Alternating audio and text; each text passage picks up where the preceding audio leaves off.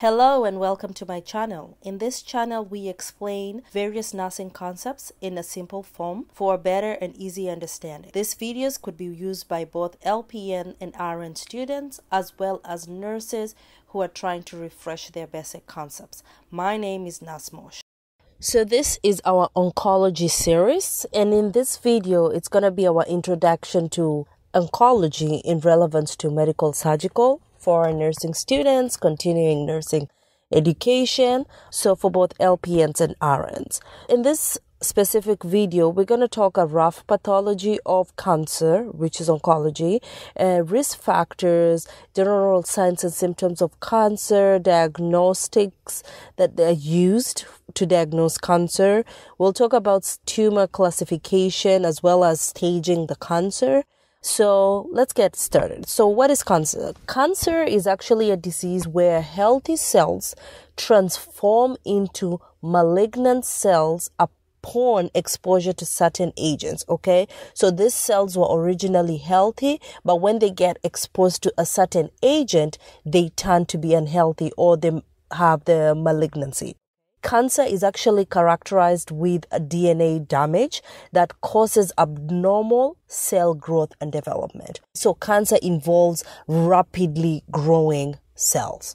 So the pathophysiology under oncology is there are three processes involved in actual cancer, right? So, and this include initiation, promotion, and progression. Initiation, this involves damage or mutilation of the SNA causing excessive cell division due to excessive oncogen function and decrease in gene function. So this initiation stage, this is where we are having that damage to the cell before the cell, because it's now exposed, now the cells start getting damaged. Promotion, like you're getting a job promotion. So what happens in promotion? Promotion, this is when the mutilated cells, remember, it gets damaged, and when it becomes damaged, it's a mutilated cell, right? So the mutilated cells are exposed to promoters that enhance the growth. These cells feeds onto something for it to continue growing. And this could be like, if it's a hormonal induced cancer, for example, any feminine cancer like ovarian cancer, if it's exposed to estrogen, it makes the cell to continue to rapid, like, because this is feeding it. This is food to this mutilated cell. And then progression is our last process where the tumor cells acquire additional mutilation and their growth rate increases, allowing them to metastasize, making them resistant to therapy. It's three processes. There's the initiation stage where now we damage this cell, right? And then when the cell gets damaged or mutilated, we put it in a promotion stage where like it gets fed, like we are feeding this bad cell. And when we feed this bad cell, it gives birth to children. So bad cells are produced and it continues rapidly dividing and growing. Some of the common risk factors for cancer include age. And mostly when we talk about age, we are talking about older people, right? We have like genetics, rest, diet, and various exposures that could make you more prone to getting any form or a specific form of cancer, okay? Some general signs and symptoms of cancer. With this, in this video, we're just talking about cancer as a whole, nothing specific, not a specific type of cancer, okay? So general signs and symptoms of cancer include a decreased immunity and blood production. So, because we are damaging cells, right? So these cells are rapidly dividing. They're not getting to the full. They're not growing and not developing well. So we're going to have this low immunity because you're damaging our different types of cells as well as blood production, okay? We're going to have an altered GI function, motor and sensory function deficits, respiratory function because we are compensating. And one of the classical signs of somebody or a symptom that we could think somebody has cancer is unexplained weight loss, like unintentional or unexplained. If you see a question that asks you a general sign and symptoms of cancer, it's normally unexplained or unintended weight loss, fatigue, as well as pain.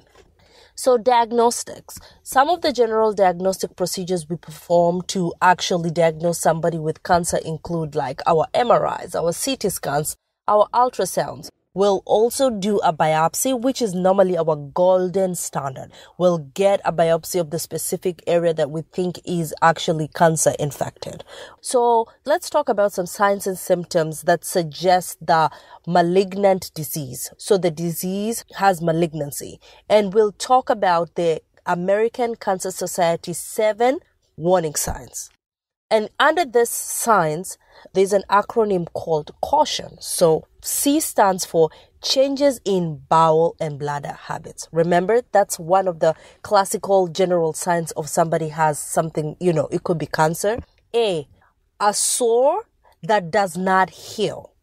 U, unusual bleeding or discharge. T, thickening or lumps in the breast or elsewhere. I, indigestion or difficulty swallowing, meaning like you're bloated, you're having a difficult time digesting your food. O, obvious weight loss, that we were talking about, a classical sign.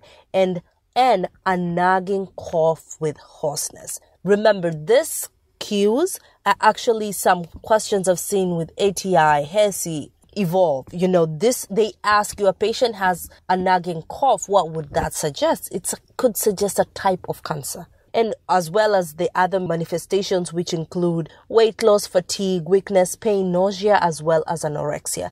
When we talk about anorexia here, we're not talking about the anorexia, which is a mental disorder. We are actually talking about loss of appetite. That is actually the definition of anorexia. So how do we classify tumors? There are various ways we can classify tumors, and let's talk about carcinomas. So carcinomas, they originate from the epithelial tissue. And what is an epithelial tissue? It actually lines body surfaces, skins, and glands. With carcinomas, there are adenocarcinomas and squamous cell carcinomas. So with the adenocarcinomas, the organs or glands that secrete substances like mucus, this is where we get this adenocarcinomas. And the squamous cell carcinomas, they actually originate from the squamous epithelial cell.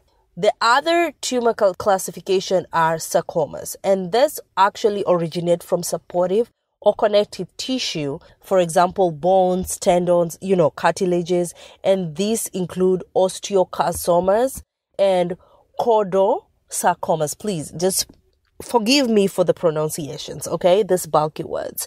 We also have leukemia, which originates from bone marrow. Melanoma, it originates from plasma cells. And lymphoma, lymph nodes, right?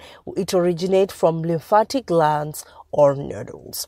Okay, let's talk about grading cancers, and we wrap up this video, as well as staging cancers. So how do we grade cancers? So we compare the cancer to the original tissue or tissue of origin, and it's graded between 1 to 4. Grade 1 indicates that the cancer is well differentiated and resembles the tissue of origin. Grade 4, the cancer has no similarity at all to the tissue of origin. So when you have somebody say, I have a stage 4 cancer, normally it's like not a good prognosis compared to a stage 1. So it goes, the bottom is 1, the top is 4, just like the numbers. And how do we stage it? So we stage using the TNM methodology, where T stands for tumor, N for node, and M for metastasize, development, rapidly growing cells. With a tumor, with the T, right, we could either have T1, anything between T1 to T4. And remember, I told you 1 is differentiated, there's a difference, right? But 4, there is no similarity at all. So it's based on size and the extent of the tumor. This is the number of nodes affected in the grading. So you could either have 0 nodes like N0, or you could have up to N3. With it metastasizing, we could ever have 0 or 1. Either you don't have any metastasizing or you do have metastasizing. So slow growing cancers, do not respond well. This is a key point you need to remember. They actually do not respond well to chemotherapy, but fast-growing cancers do. So the slow ones do respond well to radiation or targeted therapy. So that's it for this video. On the next video, we're going to start talking about various types of cancer. Okay? See you in the next one. Bye. Thank you for watching. Please like, share, and subscribe to my channel. See you on the next one. Bye.